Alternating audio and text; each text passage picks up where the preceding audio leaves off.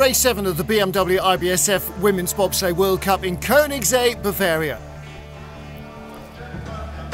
World Cup points leader Katja Bile lay in 6th position after the first of the 2 heats, slightly disappointed with being over a third of a second away from the lead, but a good second run would give her a chance of moving up the order and trying to cling on to the lead in the standings. Bile was still in the leader's box as Olympic champion Kaylee Humphries came and went without improving her position, leaving Christine de Bruyn next up. De Bruyn of Canada in 4th place, a relatively new BTC sled underneath her. She had a good top half of the track and just had enough left, despite a rocky ride through the labyrinth, to hang on by 100th. 3 sleds to go and the return to World Cup action of Germany's Kim Kalicki and Ann-Christen Strack.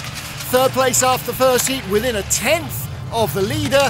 She's had 7 World Cup races up until now, has been silver or bronze in all of them, but this was different. She laid down a smoking second heat to take a huge lead, and that was a big challenge for the remaining 2 sleds. Elana Meyers Taylor, last time a winner on this track in the World Championships in 2017.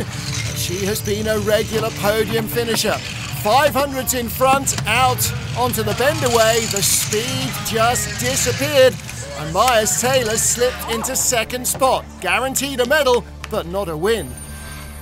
The final sled was Stephanie Schneider of Germany. The first heat leader, she had a 10th of a second in hand over Kalicki as she sat down, but her run from the first heat couldn't be repeated. She too had troubles on the bend away, the speed going away. She would drop into silver medal position. Kim Kalicki claiming her first career win in only her 8th World Cup. And she is now 2nd in the battle for the Crystal Globe behind Katja Bile.